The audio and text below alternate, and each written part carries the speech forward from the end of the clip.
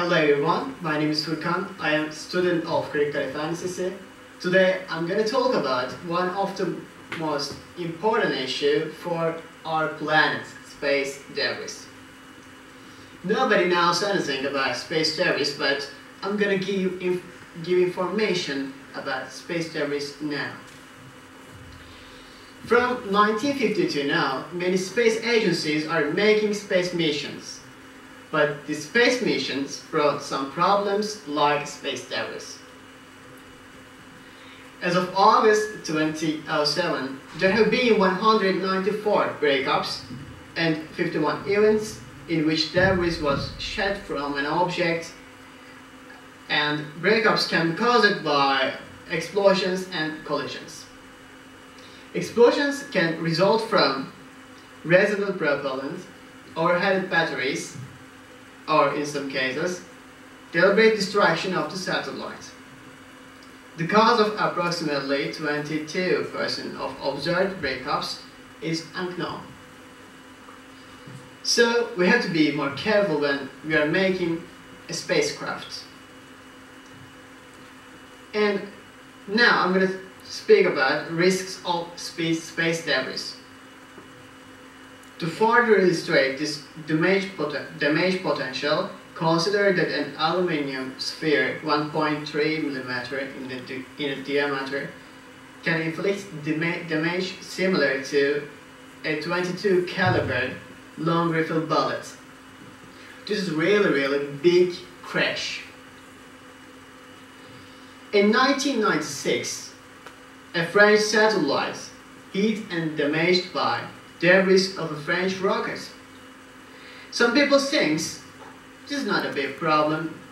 We have not to think about it. We have more important issues. But what I want to say you, when a debris crash to a satellite, and when satellite breaks down, we cannot fix it again. And the cost of a satellite is $500 million. Well, how can we solve this problem? Why didn't we solve this problem before? I don't know why, but I know we had to solve this problem before. I have an idea to solve this problem. Space cleaning service.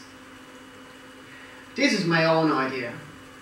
We're gonna compose a crew, but this crew is not consisting of humans. This crew is consisting of mechanical-handed spacecrafts called TARS.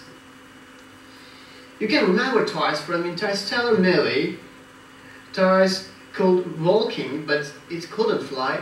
But my TARS can fly everywhere.